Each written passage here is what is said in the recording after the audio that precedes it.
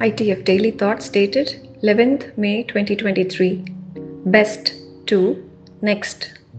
Mr. Narendran, MD of Tata Steel, narrated an incident which triggered the change in his strategic thinking.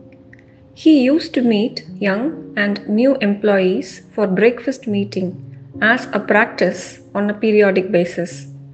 One of the new and junior employees asked Mr. Narendran, "Everything that you described as pioneering happened 100 years back.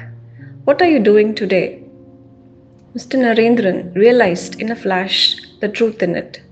Also recollecting management guru Mr. Vijay Govindarajan's quote, "A company that only talks about its past has no future."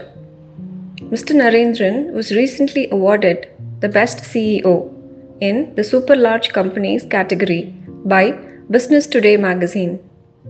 He told Business Today, "When you have been around for a long time, there is a lot to be proud of.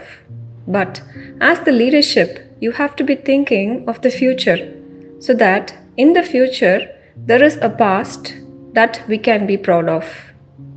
He also added that the company is trying to create an organizational culture where thinking about the future is not just within the purview of the CEO, the leadership, or the strategy team. Rather, it is pretty much the responsibility of everyone in the organization, particularly if you are the leader of your team. You just need to think, he said.